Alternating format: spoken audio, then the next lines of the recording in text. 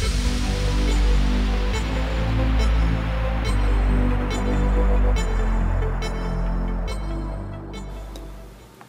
everybody, this is Terry. I want to show you a trick that can help you out on almost any program in Windows, and it's the ability to zoom in and out using your mouse and one key on your keyboard.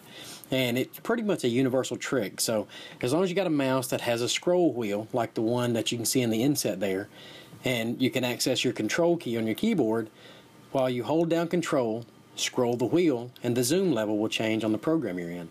So I'm going to pull up a Word document here, and let's try this one here.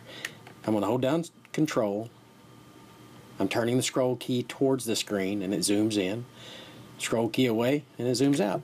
You can see down here in the bottom right corner what's really going on. You can do the same thing by clicking the plus or the minus, but the scroll wheel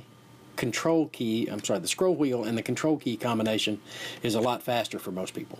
So there's that. Let me show you a different one here. Let's go. Here's from video. In Microsoft Excel, I'm going to hold down my control key and I'm going to scroll in and it zooms in.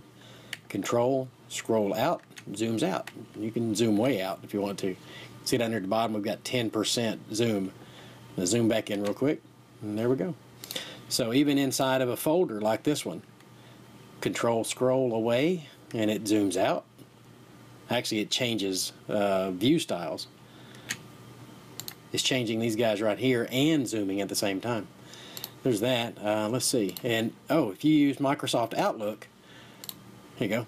I'm going to hold down my control key and zoom in, and you can see it says text zoom 200%, and you can get really big, or you can zoom way out if you want to see more of it. And that's what the email actually looks like. It's a really long one.